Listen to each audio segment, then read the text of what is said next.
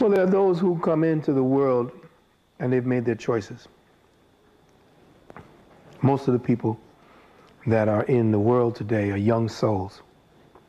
So you can take advantage of them by giving them something to believe in. Most people want to be comfortable. They want to be safe.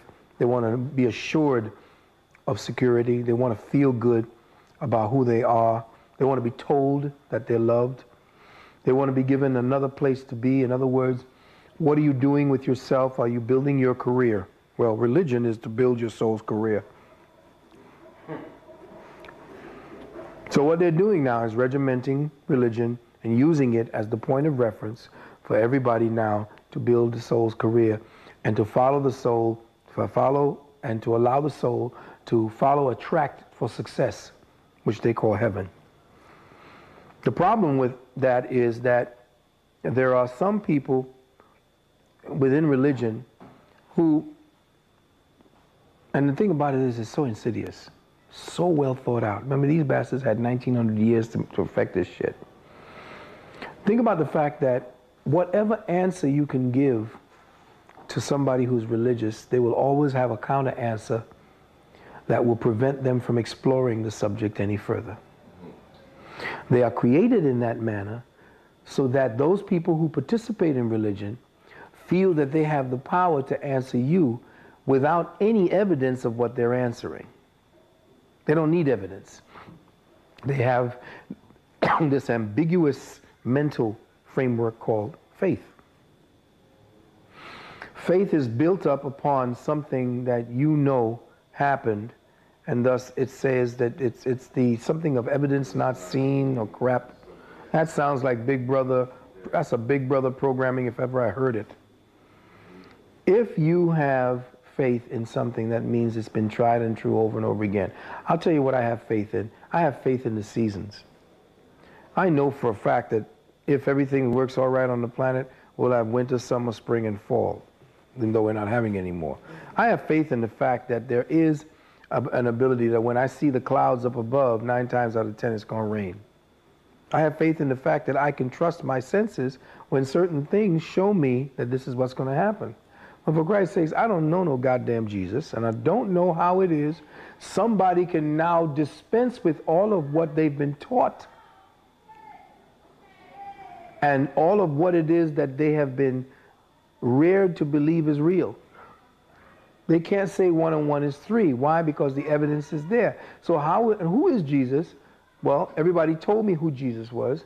These people live in secondhand reality because they've been educated in that way. So what happened?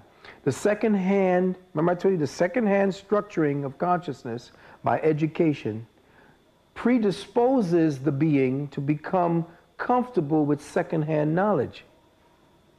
Christianity is a secondhand knowledge of this Jesus Christ. So if you've been conditioned to believe in secondhand experiences all your life, it's nothing to get somebody to believe in a secondhand experience called Jesus Christ.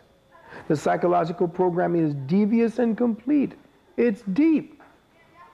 But religious people are so hypnotically connected and so hypnotically focused into the paradigm that they cannot see that they are being orchestrated to believe this. They believe that their belief is theirs because they have been told that their belief will be yours. Not realizing that the years of conditioning to get into that belief came about as a result of a planned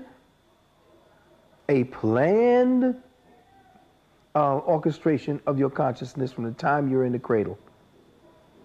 So yes, I know that your frustration of talking to people who is in religion, but it's like talking to people who are asleep. If they're in a coma, they'll hear you, but they won't respond. It's the same thing. There is a defense for every religion, every faith. Every one of them has a way of explaining what they think and what they believe, and they will have that energy with them as their protection. That is their shield. They tell you, Jesus is my shield. You see, Jesus is my rock. All these symbols are there for their comfort, something they need in order to feel whole within themselves. So lately I've been having a lot of people who have been seeking to debate me or wanting to send me a rebuttal, wanting to question me on how do you know magic's real, how do you account for post hoc reasoning. Because I've been doing this for decades, I've been doing this a while, and true knowledge comes from experience. Like, you could be reading a lot of books on magic and the occult, but if you don't put that into use, you are not getting experience, you're not getting true knowledge. All you have is a set of instructional information. And that's what we refer to as armchair magicians, armchair occultists. They may have a lot of information that they've collected out of books, but they've never put any of that to use, and therefore they don't have the experience and they don't have true knowledge. They just sit in their armchair coming up with theories, wanting to debate you, and it can become rather quite annoying. Now, I have stated this up front in my very first videos, but I think it's time for a reminder. I am not out to prove anything to you, for I have nothing to prove. I'm not out to prove to you that magic is real, because no one can prove to you that magic is real. Only you can prove to you that magic is real by doing the work. All I'm here to do is share my experience and my experiences with you. And true knowledge comes from experience. I don't want that to sound elitist. I'm not trying to be. Perhaps this is why people think that magicians are. Like, they get mad. They get offended. Well, you're just being closed-minded, Frater, because you won't debate me. No, it's before magic I was closed-minded. Now I'm open. It's just that you have no knowledge. And I'm not going to sit there and debate someone while they're sitting in the armchair of no knowledge. I'm not interested in fame. Quite the opposite, in fact. I really value my privacy. Most people seek out fame for ego validation, but I don't need any of that. The more I'm left alone, the happier I am. But to get back on track, I don't think that the people who want to debate me are stupid, okay? I don't. But you do need to understand something.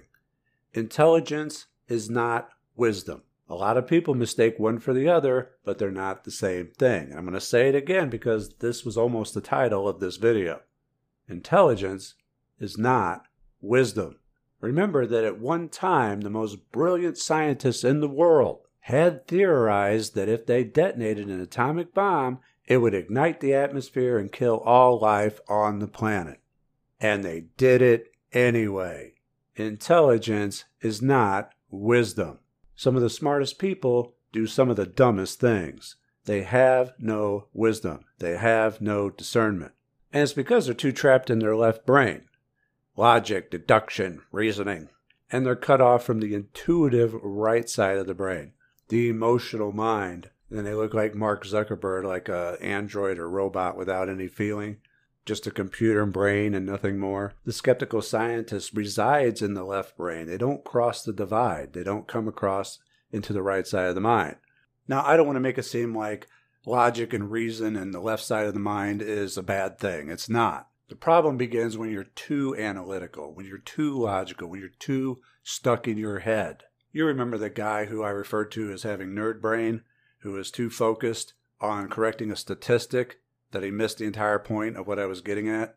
Being trapped in that analytical left side of the mind causes a lot of problems. But that being the case, we're still all at different levels in different areas. So before you go off trying to debate somebody in a specific area, you may want to check your level of knowledge and experience in that area to theirs before you waste both of your time. And you could be the smartest person in the world. Doesn't mean you have knowledge or wisdom. It just means you have informational data. It means you have a good left side brain computer. That's another thing that they don't get either, is that logical left side of the brain is what separates us from the rest of nature.